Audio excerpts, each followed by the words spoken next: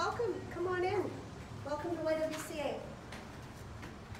Hey there, Jennifer Foley, your local realtor, and I am with Debra Matson of the YWCA Durham.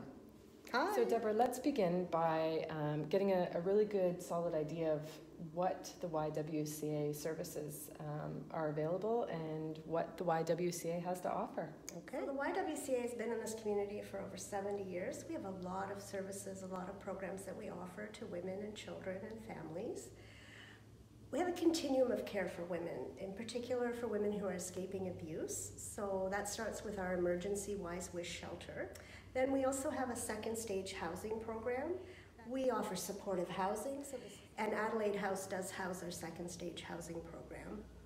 We have counseling outreach in the community, and then separate from our violence against women programming, we operate an EarlyOn Centre. So this is open to all parents and toddlers. Now, I understand that you guys can have people host events here, like weddings. So let's talk a little bit about that. We're in Adelaide House, which has a long history. This building was built in 1929, and it was the home of Adelaide McLaughlin. What she decided to do was donate it to our agency, and at the time, our agency president was named Adelaide, so we've called it Adelaide House. And we're in the gorgeous, stately drawing room. We've had weddings, bridal showers, baby showers, mini bridal shows, all sorts of different events. So of course, as a not-for-profit, we need to generate funds. We need to fundraise and find revenue. And the revenue that we get from renting our drawing room, our oak room, and our gymnasium in our EarlyOn Centre, all this revenue goes right back into our programming. So we need to raise at least $250,000 a year, and that all goes towards that. It helps us in our shelter and all our programs. Now, this building has so much history and so much beauty in it. Can we go on a quick tour? Absolutely. Let's look at the highlights of the place. Yes, let's do it. Come see our gorgeous staircase and beautiful stained glass window. This is a great feature. A lot of our brides use this for pictures.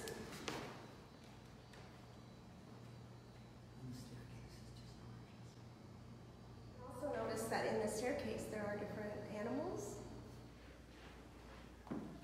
Welcome to the drawing room in Adelaide House.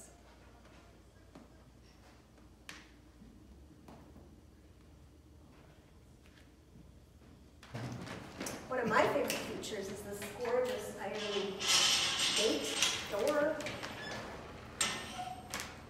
Debra, what is one key message that you really want to get out there to the women who may be in need of your services out there in the community?